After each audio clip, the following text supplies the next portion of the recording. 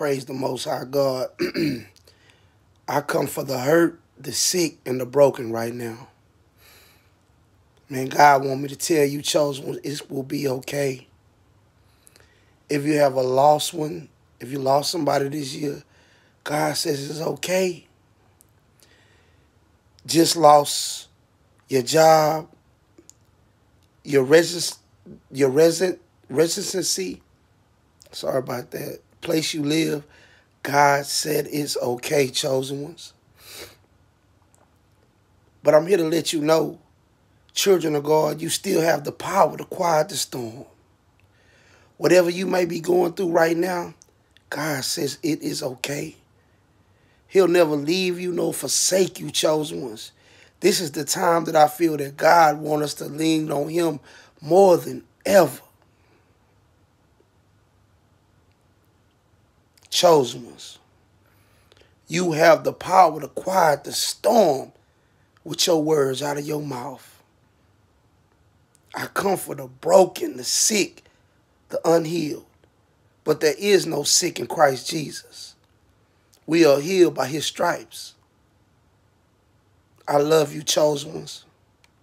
Keep y'all head up. I know it's super hard out there.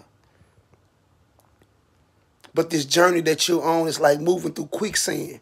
It seems like every step that you take, you're not getting anywhere. But I'm telling you, getting way more farther in the spirit than people can ever see. Don't worry about what you see in the physical. Only worry about the spiritual. And I know people say that sometimes, but you know what I'm about to say is true. We walk by faith and not by sight, children of God and chosen ones. You got the power to quiet the storm. Open your mouth and tell that storm to be removed from your life and Yeshua in Jesus' mighty name. You have the power to quiet the storm. Don't give up. Don't give up. Keep going, chosen ones.